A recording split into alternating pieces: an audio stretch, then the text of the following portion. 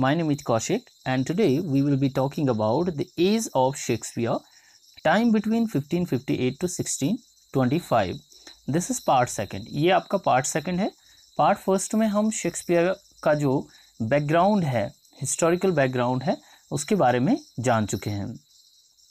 Now we will be talking about Shakespeare's predecessors, university wits.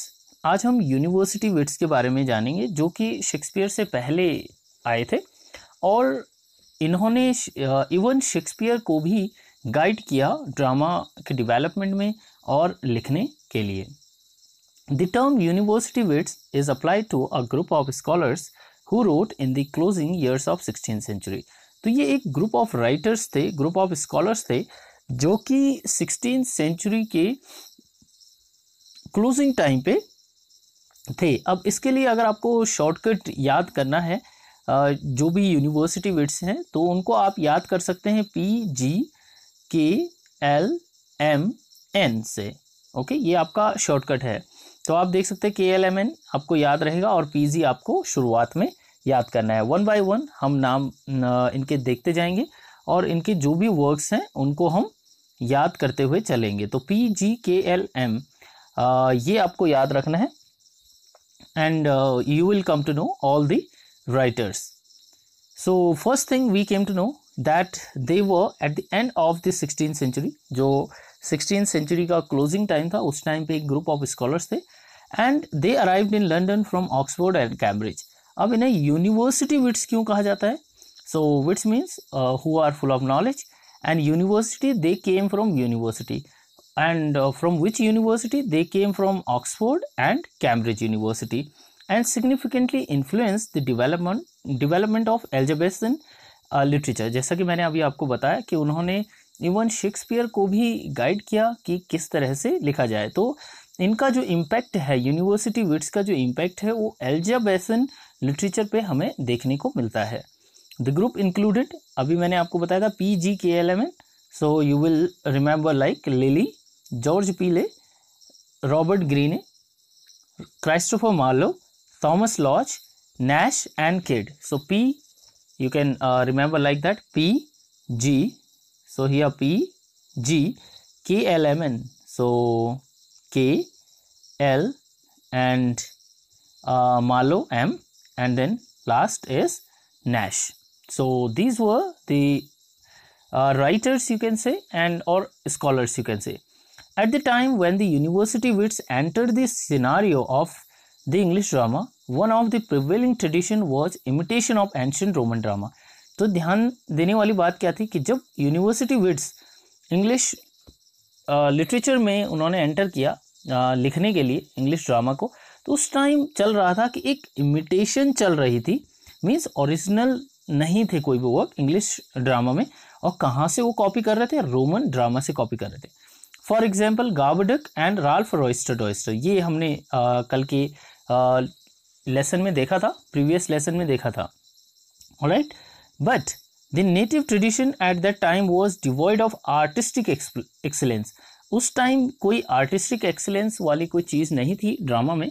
और सारे जितने भी राइटर्स थे वो क्या कर रहे थे? इमिटेशंस कर रहे थे, कॉपी कर रहे थे of classical and Roman drama.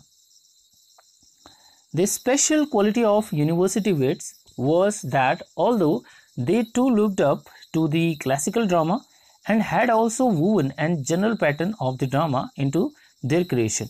तो अब यहाँ पर उन्होंने जो नई चीज़ जो लेके आए थे, उन्होंने मोटिवेशन तो उनका भी क्लासिकल ड्रामा ही था, बट यहाँ पे यूनिवर्सिटी जो विट्स थे उनका एक इम्पॉर्टेंट जो काम क्या था, उन्होंने अपना जो क्रिएटिविटी थी वो उसमें दिखाई. मीन्स कुछ तो वो उसमें नया लेके आए थे. तो आप देख रहे होंगे कि धीरे धीरे जो ड्रामा है वो डेवलप होता जाएगा. और एलिजाबेथन पीरियड तो इतना सक्सेसफुल था ड्रामा के लिए क्योंकि एलिजाबेथन जो लिटरेचर है उसे ड्रामा के लिए ही ज़्यादा याद किया जाता है. Yet they did not imitate it blindly. उन्होंने क्या नहीं किया? इसे ब्लाइंडली इमिटेट नहीं किया जैसा कि उनके प्रेडिसेसर्स कर रहे थे. They gave to English stage a kind of romantic drama. और जो अभी हम वन बाय वन जब राइटर्स को देखेंगे तो उसमें हमें पता चलेगा कि वो इंग्लिश लिटरेचर में जो यूनिवर्सिटी विट्स हैं वो इंग्लिश लिटरेचर में रोमांटिक ड्रामा लेकर आए, which became a source of inspiration for Shakespeare later on, as I earlier told you, कि बाद में जो शेक्सपियर, आप एक बार यूनिवर्सिटी विट्स को देखेंगे तो वहाँ पर हम एग्जाम्पल्स भी देखेंगे कि कौन सा ड्रामा शेक्सपियर को किस जो भी शेक्सपियर ने ड्रामाज लिखे थे वो किस यूनिवर्सिटी विट्स के किस वर्क से इंस्पायर्ड थे. So we will come to know that. Name given by Sainsbury, और जो ये यूनिवर्सिटी विट्स, ये किसने इनको सबसे पहले सेंसबरी ने कहा था, सबसे पहले यूनिवर्सिटी विट्स किसने कहा था, वो था Sainsbury. Now here we will be talking about now George पीले. सो जॉर्ज पीले, ही lived between 1558 to 1598 and his work is The Arrangement of Paris. जो पहला जो वर्क हम स्टडी कर रहे हैं वो है आपका The Arrangement of Paris, which was published or written in 1584, and it was a romantic comedy pastoral play in verse, written and played before Queen Elizabeth I. तो ये जो अरेंजमेंट ऑफ पेरिस जो वर्क था ये queen Elizabeth के सामने इसको present किया गया था. Whose beauty and virtue are duly celebrated. और जो एलिजाबेथ है, एलिजाबेथ बहुत फुल ऑफ वर्च्यूज थी. She was beautiful. So lots of writers draw the inspiration from her, and she was patronising writers as well. वो writers को pattern कर रही थी, उनकी हेल्प कर रही थी. इसलिए क्वीन एलिजाबेथ के टाइम पे जो लिटरेचर था वो बहुत ज़्यादा फ्लरिश हुआ था. The famous Chronicle of king Edward the first, and it was written in 1593. It was a rambling Chronicle play. The old wives tell from 1591 to 94 it was written, a clever satire on popular drama of the day. So it was a satire again, Old Wives' Tale, and it was satire on the popular drama of the day, a play largely in prose. So the Old Wives' Tale was in prose. The Battle of Alcazar in 1594, and it was a play in verse by Pile. This work, The Battle of Alcazar, deals with the war between Sebastian, king of Portugal, जो पोर्तुगीज जो king था, and Abdelmalek, he was king of Morocco.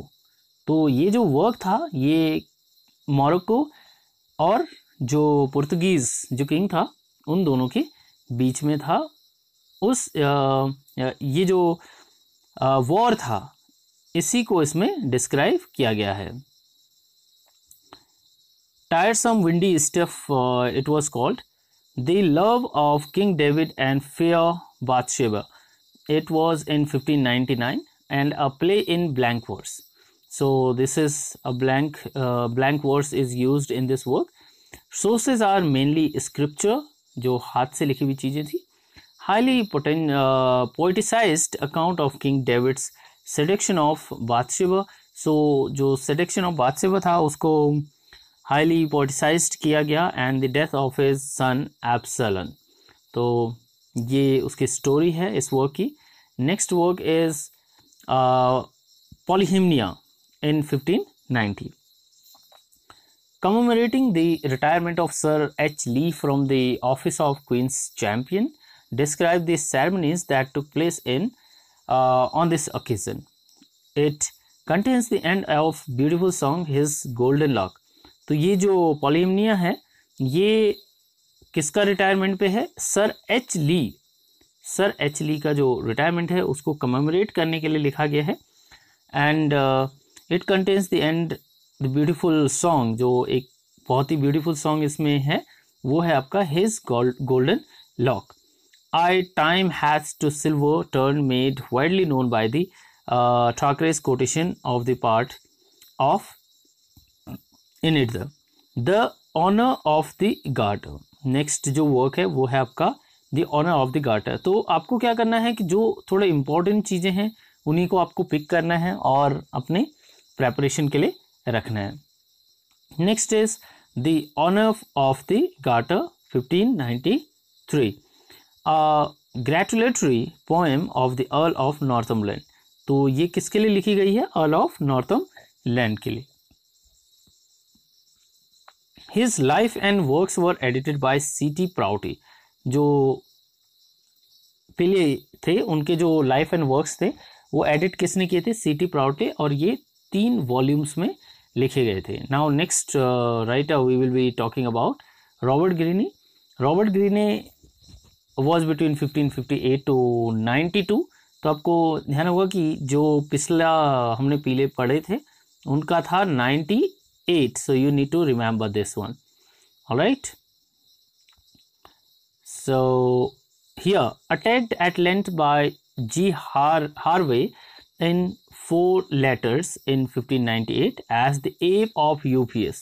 ध्यान दें कि जो उनको Robert greeny को कहा गया था app of UPS bye G.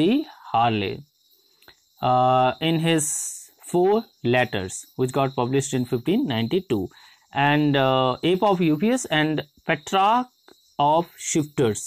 तो उनको अटैक किया गया था इन नाम से, app of UPS and Petrarch of shifters के नाम से। Next defended him in strange news, he inherited more virtues and then vices. और जो थॉमस नैश थे जिनके बारे में अभी हम बात करेंगे, उन्होंने उनको डिफेंड किया था, क्योंकि ग्रीनी के बारे में अभी हम पढ़ेंगे कि उन्होंने शेक्सपियर को भी अटैक किया था। सो ही नैश ने उनको डिफेंड किया था ये कहकर कि उनके पास ज़्यादा वर्च्यूज ज़्यादा हैं और वाइसेस जो बुराइयां हैं वो कम हैं। Upstart crow beautified with are feathers is the first reference to Shakespeare as a London dramatist. तो जब शेक्सपियर लंदन में आए थे और as a dramatist he was getting famous, that time greeny ने उन्हें कहा था अप स्टार्ट करो और ब्यूटिफाइड विद आर फीदर्स। कहने का मतलब ये है कि हमारे जो वर्क्स हैं उनको यूज करके शेक्सपियर ने खुद को फेमस किया, ये कहना था ग्रीनी का। His works contains this list. First is Alphonsus, King of Aragon, which got published in 1587. Imitation of Marlowe's टैम्बरलिन। तो ये भी आपका क्या था? टैम्बरलिन, जो मार्लोस का काफ़ी इंपॉर्टेंट वर्क है टैम्बरलिन, we will be talking about later. तो उसका ये इमिटेशन था Alphonsus king of एरागन in 1587। Next work is पेंडस्टो और द ट्रायम्फ ऑफ टाइम। पेंडस्टो और the Triumph of time, it is a pros romance best known as the source of the winters tell. तो जैसा मैंने आपको कहा था कि जो शेक्सपियर थे उनके बहुत सारे वर्क्स जो थे वो मोटिवेटेड थे यूनिवर्सिटी विट्स से। तो अब यहाँ से शुरुआत होती है। जो पहला जो वर्क है द विंटर्स टेल, वो आपका हुआ था पेंडेस्टो से, जो कि ग्रीनी ने लिखा था। One of the Greene's best narratives. तो ग्रीनी ने जो पेंडेस्टो लिखा था ये उनका बेस्ट नैरेटिव था, जिसने इवन शेक्सपियर को मोटिवेट किया था लिखने के लिए the winters tales. मैनाफोन in 1589, it was a pros romance with interludes of verse. तो इसमें हमें इंटरल्यूड्स भी देखने को मिलेंगे and interludes of verse. नैश's preface to the first edition offered a satirical survey of contemporary literature। तो जो प्रीफेस था उनका, जो फर्स्ट एडिशन उन्होंने अपने वर्क्स का लिखा था, उसमें सटायरिकल सर्वे उन्होंने दिया था मैनाफोन में। Test the adventure of princess सेफेस्टिया शिपरेक्ड on the coast of Arcadia. तो उन्होंने किसके बारे में मैनाफोन में बताया है? एडवेंचर ऑफ प्रिंसेस सेफेस्टिया के बारे में। The honourable history of fryer bacon and fryer बंगे। सो फ्रायर बैकन एंड फ्रायर बंगे in 1589 it was a comedy in verse and prose, and partially based on prose pamphlet the famous history of Friar Bacon। तो ये आपका एक pamphlet था जिसने उनको motivate किया, और you can say he took the idea from these pamphlets. Orlando Furioso. So Orlando Furioso 1591, adapted from an English translation of Ariosto, the Scottish history of James IV in 1592. Not a historical play, it was not a historical play, a fictionalized romantic comedy. So it was a fiction, remember this.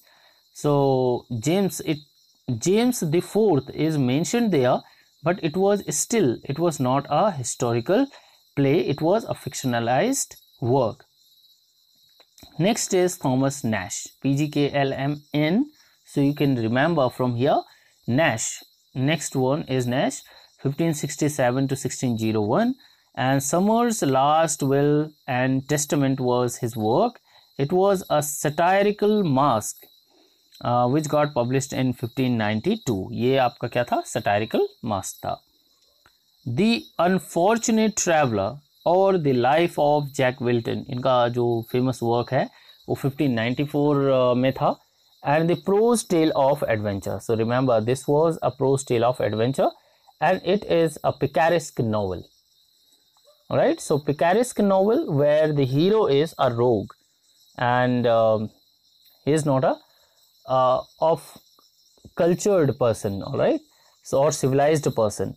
So dedicated to the Earl of Southampton, he finished Marlowe's Dido. और Marlowe का जो work था डिडो, ये आपका unfinished था. Letter Thomas Nash completed this work. And next thing is important to know about Thomas Nash is he was the first stylist of English literature. All right, so he was the first stylist of the English literature. Thomas Lodge is the next. He was in between 1558 to 1625, and his work is Defense of Poetry, Music and Stage Plays, an anonymous reply to Gosson's School of Abuse. Okay, so Gosson's School of Abuse जो work था उसने directly drama को, poetry को, music को, इन चीज़ों को उसने कहा था कि ये it is far away from reality, ये रियलिटी से बहुत दूर की चीज़ें हैं. सो गॉसन्स ने अटैक किया था ड्रामा, पोइट्री, म्यूजिक को और स्टेज प्ले को. सो आंसर्स में थॉमस लॉज ने या सिडनीज डिफेंस ऑफ पोइजी जो हमने पिछले वीडियो में जिसके बारे में डिस्कशन किया था, तो ये सारी चीज़ें हुई थी. तो उसके साथ में डिफेंस ऑफ पोइजी के साथ में हम इसे भी याद रख सकते हैं कि जो थॉमस लॉज थे उन्होंने भी गॉसन के स्कूल ऑफ अब्यूज़ को काउंटर अटैक किया था. ओके, बट अनोनिमसली, उन्होंने अनोनिमसली ये किया था. Next is an alarm against अशरर. तो ये था आपका 1584 में, and it was dedicated to Sydney. जैसा मैंने आपको अभी बताया कि सिडनी ने डिफेंस ऑफ पोइजी लिखा था, तो उनका कनेक्शन आप बना के रख सकते हैं थॉमस लॉज से, क्योंकि ये इस तरह से आप फैक्ट्स को ज़्यादा दिन तक याद रख सकते हैं. Depicting the dangers that money lenders present to young स्पेंडथ्रिफ्ट्स. So it was depicting the dangers that money lenders present to young spendthrifts. So that was the idea of writing that. The wounds of the Civil War. Next is the wounds of the Civil War, and this is a chronicle play, only surviving play of that time, performed by the Lord Admiral's men. तो जो Lord Admirals थे उन men's ने इसको perform किया था. Rosalind is his famous work, Euphues' Golden Legacy. In 1590 it came into existence, लिखा गया, और it was a pastoral romance and style of Lily's Euphues. So जो लिली थे उनका जो यूफियस एक स्टाइल है उनका, उसे यूज़ किया गया. यूफिज्म जो टर्म आया था वो लिली के इसी वर्क से, यूफियस से स्टार्ट हुआ था, और जो रोजेलिन है वो इसी का you can say it was motivated through Lily's Euphues, diversified with sonnets and eclogues. और काफ़ी सारे sonnets इसमें लिखे गए, eclogues इसमें लिखे गए, written during his voyage to कैनरीज, जब वो कैनरीज जा रहे थे, that time he wrote this work. Shakespeare's as you like it. Now the next one, पहले हमने पेंडेस्टो के बारे में देखा था, अब हम देखेंगे कि शेक्सपियर का जो एज यू लाइक इट है, followed closely in the plot of रोजेलिन। तो जो रोजेलिन है उसी का plot as you like it में हमें देखने को मिला था। The story is borrowed in the part from the tell of Gamlin. तो जो रोजेलिन है वो टेल ऑफ गैमलिन से मोटिवेटेड है, और उसके बाद as you like it Shakespeare का रोजेलिन से मोटिवेटेड आप मान सकते हैं। अ looking glass for London and England in 1594। तो जो दूसरा नेक्स्ट वर्क है वो है आपका looking glass for London and England in 1594। Collaboration with Robert Greene. उन्होंने जो नेक्स्ट जो ये वर्क था उनका लुकिंग ग्लास, ये रॉबर्ट ग्रीन के साथ में कोलैबोरेटिव वर्क था। Next work is a fig of momos in 1595, a miscellaneous collection of satirical poems including epistles addressed to Samuel Daniel and Michael Drayton, जिनके बारे में हमने पिछले वीडियो में पढ़ा था। It was a miscellaneous collection, collaborated with Shakespeare in Henry VI. So he also collaborated with Shakespeare in his works. Next is Thomas Kidd. Thomas Kidd lived between 1558 to 1594, and the Spanish tragedy is his best tragedy written, and it was published, it was performed, not published, 1585, Spanish tragedy in blank verse. Remember this because this is very important work, published anonymously in 1592. So political background of the play is loosely related to the victory of Spain over Portugal in 1580. जो 1580 में Spain ने victory की थी पुर्तगाल पे, उस पे इसका जो प्लॉट है it is written in that Lorenzo and Balimperia are the children of Don Cyprian, Duke of Castile. Let's see the summary of the work. जो Lorenzo and Balimperia हैं वो children हैं किसके? Don Cyprian के, Duke of Castile, brother of King Spain. Hieronymo is Marshal of Spain and Horatio his son. तो ये सारे नाम आपको देखने को मिलेंगे जब आप शेक्सपियर के वर्क्स पढ़ते होंगे, तो उसमें भी ये सारे नाम आपको देखने को मिलेंगे। इसीलिए कहा जाता है कि यूनिवर्सिटी विट्स के मोस्ट ऑफ जो वर्क्स थे वो कॉपीड थे शेक्सपियर के द्वारा या वहाँ से मोटिवेटेड थे। बाल्थाजर son of viceroy of Portugal has been captured in the war. तो जो बाल्थाजर है वो क्या हो गया है? कैप्चर हो गया है वॉर में। ही courts बैलम्पेरिया and Lorenzo and the king of Spain favor his suits for political reason. तो यहाँ पर क्या हो रहा है कि बाद में बाल्थाजर, Lorenzo and Balthazar discover that Balimperia loves Horatio. तो यहाँ पर Lorenzo और बाल्थाजर दोनों को पता चलता है कि Balimperia किसको प्यार करती है? Horatio को. They surprise the couple by night Hieronymo's garden and hang Horatio on a tree. और वो किसको, जो Horatio है उसको हैंग कर देते हैं। हियरानिमो डिस्कवर्स हिज सन्स बॉडी। अब जो हियरानिमो है उसको अपने सन की बॉडी मिलती है and runs mad with grief. He succeeds nevertheless in discovering the identity of murderers and carries out revenge bye means of a play Solomon and पर्सीडा in which Lorenzo and बाल्थाजर are killed. अब इसमें Lorenzo and बाल्थाजर क्या हो जाते हैं? Through a play you can see कि उन्होंने भी अपना जो एक रिवेंज लिया हियरानिमो ने, क्योंकि उनका जो बेटा था होरेशियो उसको मार दिया गया था, ही वॉज किल्ड। तो उन्होंने एक प्ले किया एंड बैलम्पेरिया स्टैब्स हर सेल्फ, और जो बैलम्पेरिया है उसने खुद को स्टैब कर लिया। हियरानिमो बाइट्स आउट हिज टंग बिफोर किलिंग हिमसेल्फ, और हियरानिमो खुद की जो टंग है उसे काटता है। The whole action is watched over by revenge and the ghost of Andrea. यहाँ पे ध्यान रखना है कि जो कैरेक्टर्स हैं these you should write down. who was previously killed in the battle by Balthazar। तो जो घोस्ट ऑफ एंड्रिया भी उसमें दिखाई देता है। So it is totally like Hamlet that everybody dies there. Next, the play was prototype of English revenge tragedy Jenner. तो ये एक प्रोटोटाइप है किसका? इंग्लिश रिवेंज ट्रेजिडी का, या आप कह सकते हैं सेनिकन ट्रेजिडी का। The play was one of the Shakespeare source of Hamlet. तो आपको मैंने अभी जो बताया कि आपको इस प्ले को देखकर ये समझ में आएगा, अगर आपने हैमलेट को भी पढ़ा होगा तो आपको समझ में आ जाएगा कि जैसा हैमलेट में होता है everybody dies at the end of the play, वैसा ही इस प्ले में होता है। तो इससे आपको याद भी रहेगा कि शेक्सपियर का जो सोर्स था हैमलेट का वो यही था। Alright,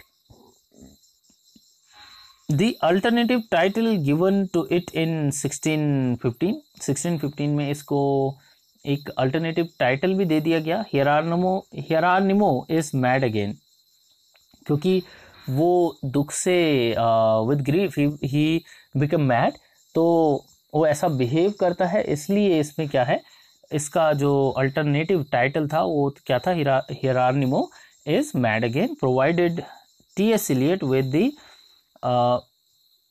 penultimate line the wasteland। तो उन्होंने इसे वेस्टलैंड में भी मेंशन किया था, किसने? T.S. Eliot ने। Next is Cornelia. Next work is Cornelia, a translation from the French सेनिकन Garnier. ये भी सेनिकन गार्नियर है, उनका एक वर्क है, उसको ट्रांसलेट किया गया कॉर्नेलिया। तो स्पेनिश ट्रेजिडी आपका इंपॉर्टेंट वर्क है। पोम्पे the great and पोम्पे the great, his Pheri Cornelius tragedy. The works are in Old English, so you will feel it little difficult to pronounce things sometimes. Solomon and Persida in 1588, first part of Geronimo in 1592, and it was an attempt to write an introductory play to the Spanish tragedy। तो ये Spanish tragedy का क्या था? आपका एक introductory play था। Now next one is Christopher Marlowe।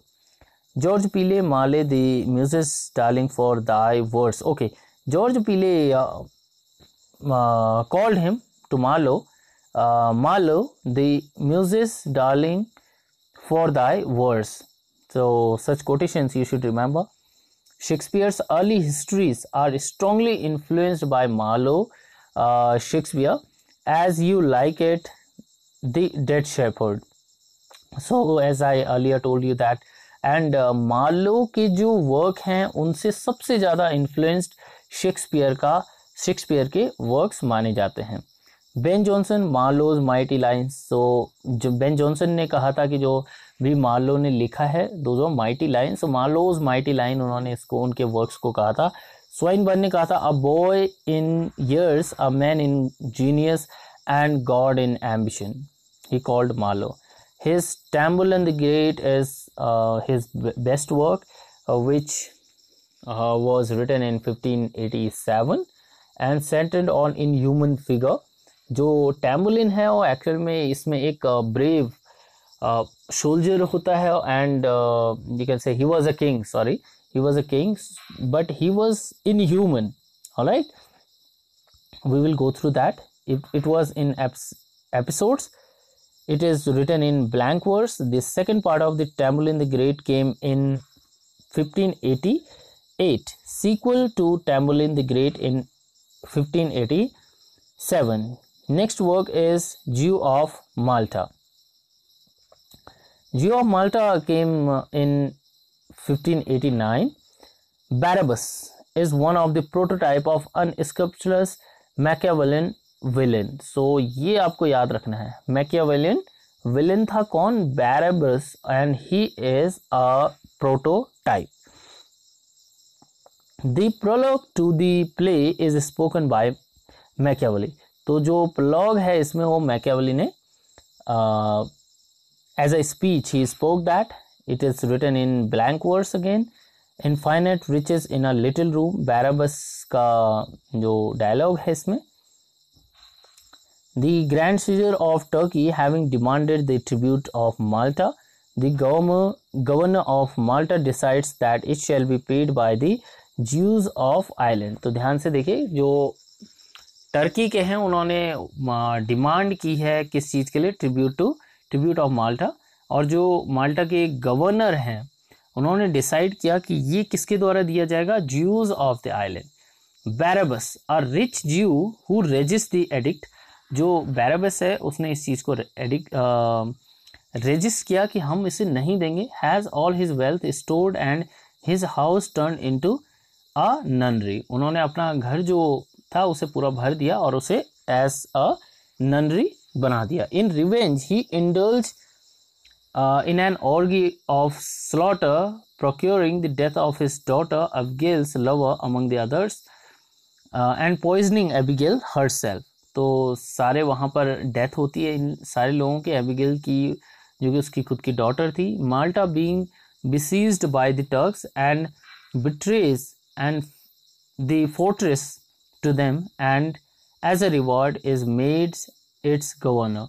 तो besieged हो जाता है माल्टा बाय टर्क्स और फिर वहाँ उनका ही शासन हो जाता है। ही now plots the destruction of Turkish commander and his force at banquet bye means of a collapsible floor, but he is himself betrayed and hurled through this same floor into cauldron where he dies. तो यहाँ पे जो बैरबस है वही जो Turkish commander है उसको मारने के लिए कॉलेप्सिबल फ्लोर बनाता है, लेकिन finally what happens, he himself dies with that. Next work is Edward second which got published in 1591 and from हॉलिनशेड Chronicle. तो उनका जो मोटिवेशन था, it was हॉलिनशेड्स Chronicle and it was a tragedy in blank verse. The play was an important influence on Shakespeare's Richard II. तो जो Edward second है उसका जो important influence था वो शेक्सपियर के रिचर्ड सेकंड में देखने को मिलता है। The tragical history of doctor fosters he road, this is again his important work 1592. So you can see that these works are motivating Shakespeare, influencing Shakespeare. So इसलिए हम कहते हैं कि यूनिवर्सिटी विट्स बहुत इंपॉर्टेंट है स्टडी करना, उनको समझना। Okay, and the tragical history of doctor fosters जो था वो है आपका a drama in blank verse and pros, elementary elements of miracle pledge we C there, good and evil angels. So here is the story of doctor fosters. Faustus, weary of sciences, turns to magic and calls up Mephistopheles. So उन्होंने जो Faustus थे, doctor Faustus है, वो science से काफ़ी ऊब गए थे और वो मैजिक की तरफ जाते हैं। मेफिस्टोफेलेस को कॉल करते हैं, with whom he makes a compact to surrender his soul to the evil in return for 24 years of life. तो यहाँ पे वो 24 साल मांगते हैं अपनी लाइफ के। During this मेफिस्टोफेलेस shell attend on him and give him whatsoever he demands. और इसके लिए जो है डॉक्टर फॉस्टर्स को मेफिस्टोफेलेस सारी चीज़ें देगा। The anguish of mind of fosters as the hour of the surrender of his soul draws near is टचिंगली depicted. और ये जो उनका जो सोल है, उनकी जो आत्मा है, उसने किसको, मेफिस्टोफेलेस को दे दी है। और मेफिस्टोफेलेस क्या करेगा, उसको यूज करेगा 24 ईयर्स के लिए। The tragedy of डिडो and queen of Carthage in 1593. This is inferior piece of writing by the writer, written by Marlowe and Nash.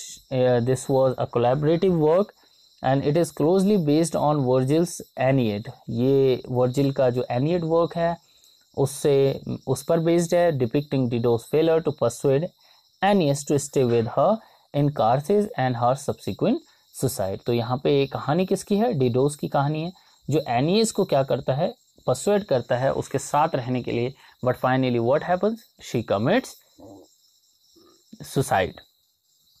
The massacre eight Paris 1593. It is an unfinished work.